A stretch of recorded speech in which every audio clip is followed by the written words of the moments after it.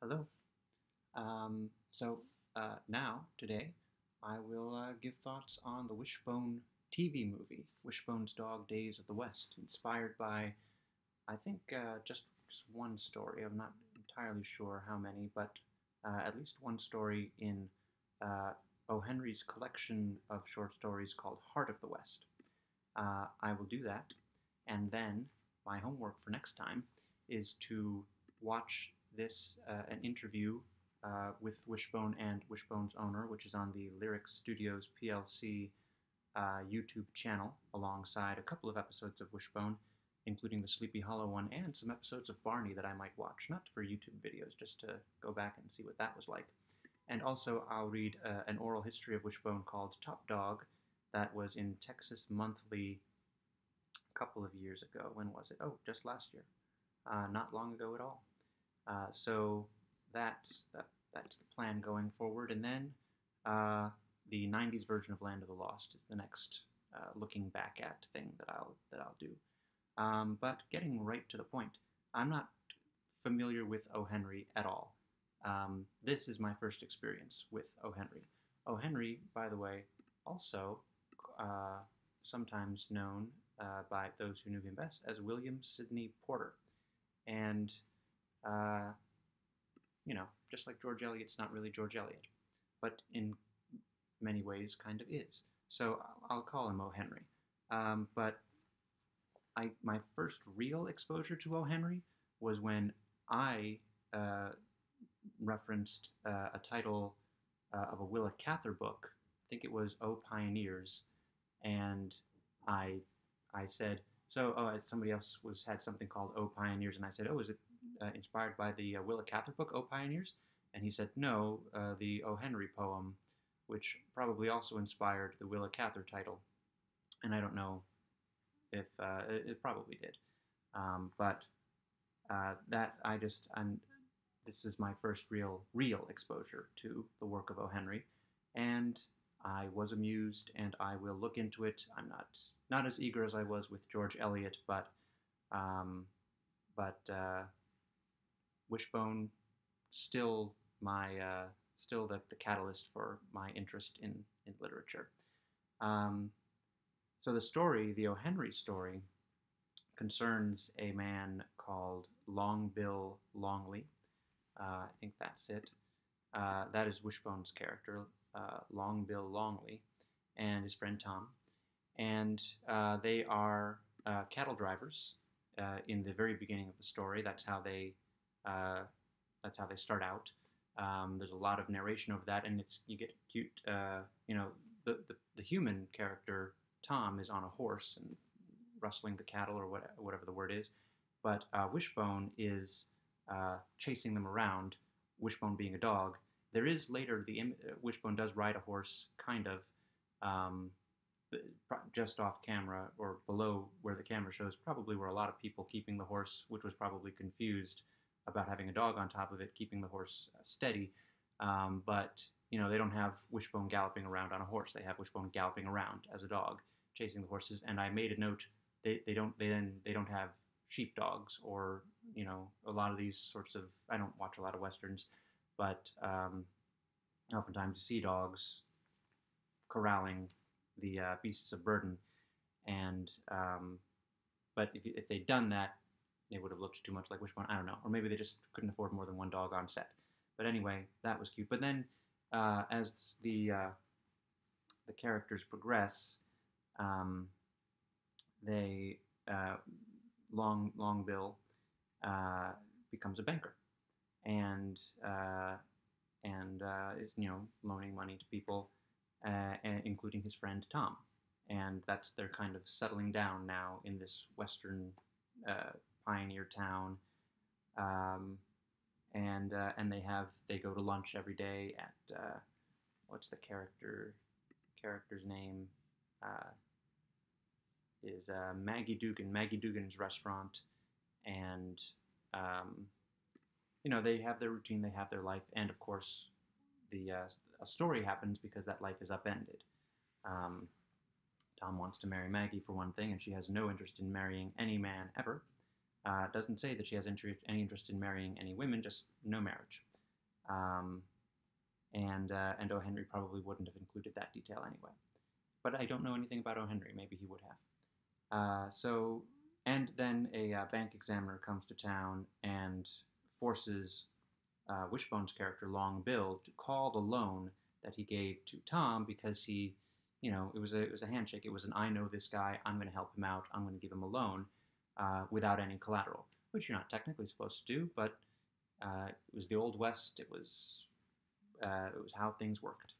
And so now they've got to raise, I think it's $10,000, and they ultimately do, and I am still not clear on how, which is why I have to read the story. Meanwhile, in the real world, Wishbone's actual real world, there's a summer festival, and there's a glee club featuring Melina, one of Travis, the owner of the sporting goods store. His daughter is singing with her glee club on stage, and there's rigging, as there often is, which they're outside in the middle of a park type area or town square or town circle, and so it's not bolted to walls like in a theater. It's bolted to the ground, and the wiring starts coming loose. That's the wiring that's holding up the big thing that the lights hang from, and it starts to fall. And Wishbone, being a dog with excellent hearing, detects that something's wrong before any humans do. And Wanda happens to be holding on to Wishbone because Wishbone's on a leash for once, and people, Joe and Ellen, have been playing musical leash with his leash, and Wanda ends up with it.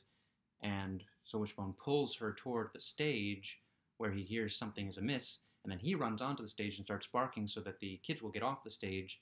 And Wanda runs up also and starts, when she figures it out, she starts waving the kids off the stage. And all the kids get away except Melina, but then the thing comes crashing down, and Wanda dives, grabs Melina, and pulls her off the stage and becomes a hero and attracts press attention. And naturally, this being a fictional thing that needs drama, press attention here, as it usually does, means something bad. And this slimy reporter character starts, he says, I'm here first on the scene. I've got the story. It's my story, and I'm going to milk it, which means I'm going to keep it going, find all sorts of unsavory things. And we learn through his research that Wanda is apparently very wealthy. They don't put it that way, but she apparently owns the Oakdale Chronicle. We knew that. Runs the Historical Society. We knew that. But she owns the building that the Oakdale Chronicle is in. She owns the building that Pepper Pete's is in. And she owns the building that the Sporting Goods store is in.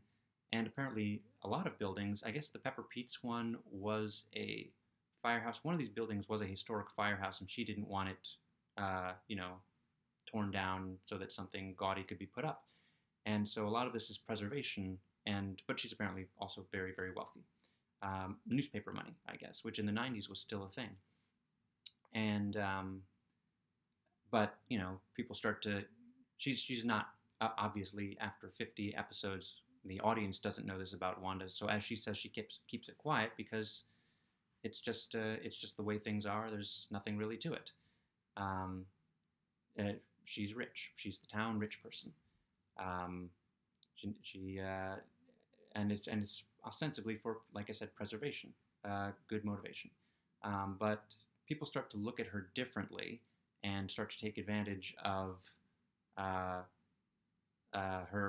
kind of, she's down, so let's kick her and get some things, including this guy, Leon King, who owns the television station that's been reporting on her. He wants the Chronicle. And he goes to the family, the descendants of the people who Wanda's father, Giles Gilmore, apparently bought it from. And I guess technically it's still in his name for reasons we find out. And this Leon King guy buys it from that guy officially and then kicks Wanda out. And fortunately, there is an old person, Grandpa Johnstone, who knows exactly what to look for to fix the situation. And this is a character called Hank's grandfather. Hank is a new kid. He's kind of in between the ages of the Marcus, Jimmy, Emily kids and the Joe, Sam, David kids. And there is no David in this episode. And I wonder if I will learn why when I read that oral history of Wishbone. But it's not on the Wikipedia site. This movie has its own Wikipedia thing, not like the episodes are just listed, but this has its own, and it doesn't say why there's no David. But there is a different kid. He is black like David was, and his grandfather is very old, one of the oldest people in town.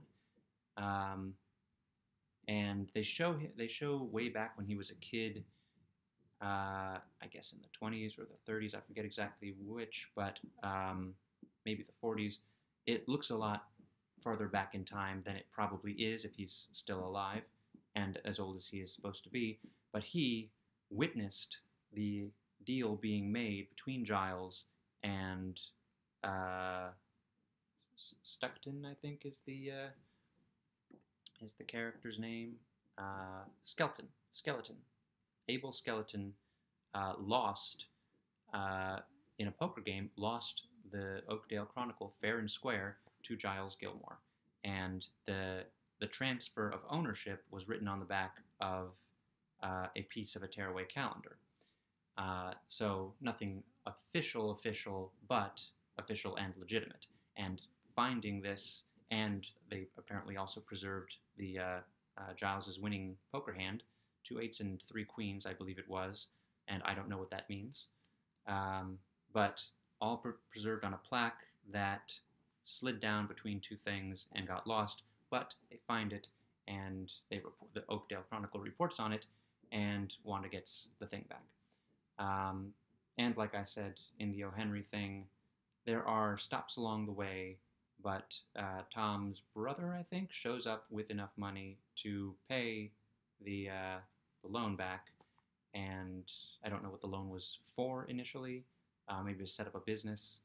But we find out that Wanda also, she loaned people. She had a lot of money. She loaned Pepper Pete the money to start Pepper Pete's. She loaned Travis the money to start the sporting goods store. So a good, silent, quiet guardian who just wants to keep the town's history alive. The town eccentric, but beloved. So yeah, let me see if there's anything else that I wrote down. Wishbone on a Horse mentioned that. There is, a drunk shoot-'em-up character scene that is a large part of the reason why this episode of Wishbone is an hour and a half long, and I didn't mind it. It didn't feel like an hour and a half. It didn't feel like 26 minutes, but it didn't. I questioned whether or not I could watch Wishbone, a single thing, for an hour and a half straight, and it wasn't hard. Yeah, so I think that's all that I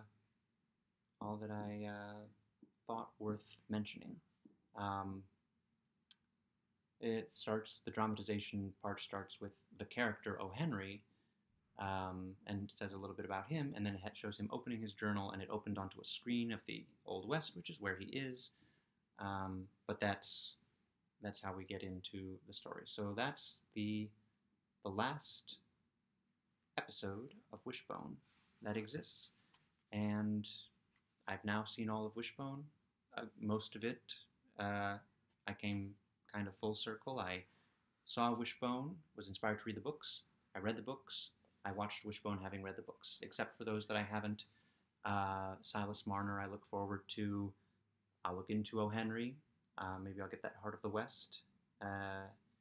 And I read some things along the way. I read that Edgar Allan Poe short story. I read that Henry Wadsworth Longfellow narrative poem. I will read the Iliad and the Odyssey, and I'll get more legends in my literary diet. there were 2 Jane Austen adaptations. There were 3 Shakespeare adaptations, 3 Robert Louis Stevenson adaptations, and 3 Dickens adaptations. There was a Wilkie Collins, which I love. There was one of the Jane Austens was my favorite Jane Austen, and one of the Dickenses was my favorite Dickens. Was my favorite Shakespeare. Now my favorite Shakespeare is King Lear, and then also I love Othello, and The Tempest. Okay, so The Tempest. Yeah, so I'm going to leave that there, and I'm done with this pad. I'm going to save all my notes, and the next time I post a Wishbone video, it will be hopefully with some interesting trivia that I learned from the Texas Monthly thing, the YouTube interview, and maybe I'll try to find some other things as well. Check out Wishbone and check out these books or any books. And let's wag another tail.